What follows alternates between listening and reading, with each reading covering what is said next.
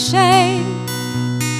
Trees where you sit shall crowd into a shade.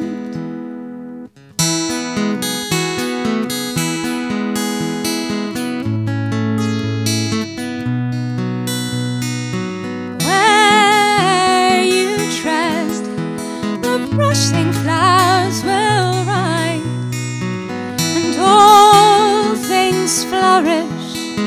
All things flourish where you turn your eyes, where you turn your eyes.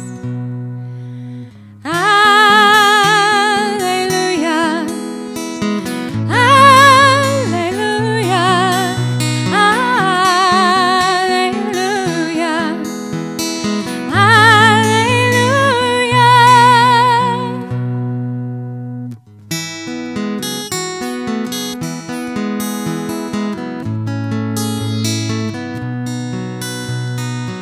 Where you walk, cool glades shall fan the glen. Trees where you sit shall crowd into a shade. Trees where you sit shall crowd into a shade.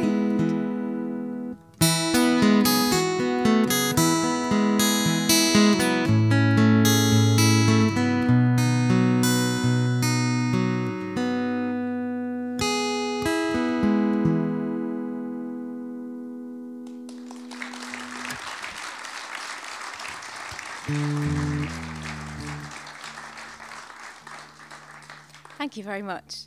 So I suppose the theme of this evening is crossing boundaries, which as an artist I feel like I do often, whether it's finding a classical piece of music, like one by Handel, and doing it at a sort of different style and crossing that sort of boundary. I think perhaps that's got to do with people's expectations a little bit, and the idea of putting boxes or people or artistic things into boxes. But as we've been hearing from some of the speakers, sometimes you don't fit in a box, and it's good to be a bit more open-minded as an artist, but also when I enjoy listening to other people and engaging with their art. So another boundary I find myself crossing often is the boundary between song and storytelling.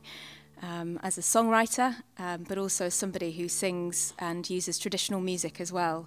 So I'm going to share a song from a one-woman performance that I recently wrote with Stephanie from Hoodwink, who we've been seeing this evening, as our MC. And this is a performance piece about a woman called Hannah Mitchell. I just want to give you a little bit of background to sort of bring you into where this song sits in that show. So Hannah Mitchell was born in 1872 in rural obscurity in the Derbyshire Peak District.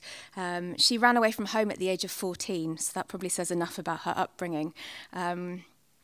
And Hannah went on to have probably very uphill struggle. She managed to somehow write her autobiography. It's called The Hard Way Up, so that gives another indication. And Hannah went from being a 14-year-old away from home through sweated labour and through various experiences as pretty much a self-taught woman. And Hannah goes on to become a public speaker against poverty or about poverty through her own experiences and those of people around her.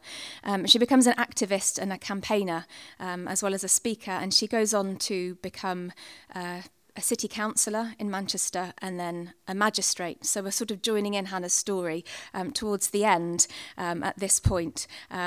And this piece is really, as a songwriter, I was using a lot of Hannah's own, historic content, really. So I suppose there's another boundary there between making the historic and bringing that alongside the contemporary.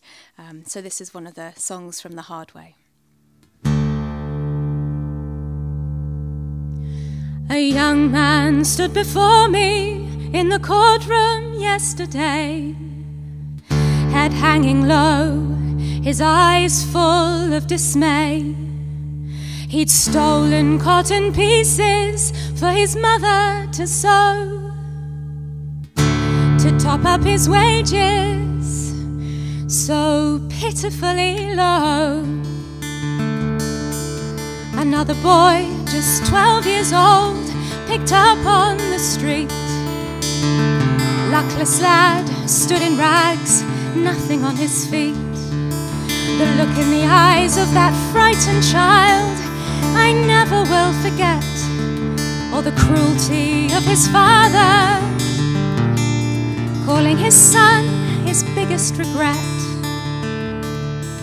A man knocked on my door last night, 8 children by his side. To the army, he's given 21 years of his life. He can't find work to pay the rent, and his children need to eat. Says he'll have to steal unless the council grants relief. Clothing, food and shelter. Clothing, food and shelter. Clothing, food and shelter. Clothing, food and shelter. Clothing, food and shelter. Clothing, food and shelter. A charwoman came to see me. She's worked hard all her life, been to seek benefits, had to swallow her pride. They told her she was fit for work, but what work can she do? No one pays for dusting china, and now her rent is overdue. A woman had a child out of wedlock, been kicked out from her home. She fell in love with the foreman, and now she's raising their child alone. It's her who must face the judgment, it's her who must bear the shame, alone in the world and unwanted, until she falls in love again.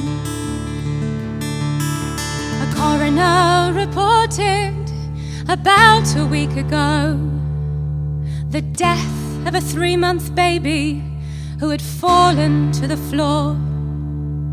The child died of concussion from a wound to his tiny head. His careless mother hadn't seen the danger of 6 bodies in one bed. Clothing, food and shelter. Clothing, food and